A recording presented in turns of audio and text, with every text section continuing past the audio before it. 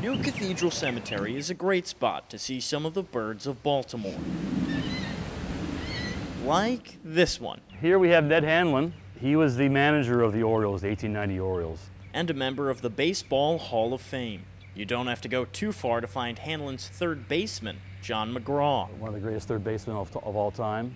And another Hall of Famer. And just a fly ball away, It'd be a pretty long fly ball. lies McGraw's friend and teammate, Joe Kelly. He was the Orioles left fielder during their championship seasons. Kelly also has a spot in Cooperstown. And just down the road is our last enshrinee, Wilbert Robinson. Orioles catcher, they called him Uncle Robbie. Hanlon, McGraw, Kelly, and Robinson make New Cathedral the only cemetery in America with 4 Baseball Hall of Famers.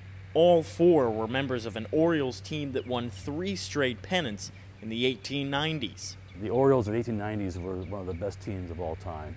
Author David Stinson would know. An expert on Orioles history, Stinson made New Cathedral one of the settings of his Baltimore baseball novel, Deadball. But why here? Why did these former O's pick this cemetery in West Baltimore? Because they're all Catholic. This was the cemetery to be interred in if you were a Catholic.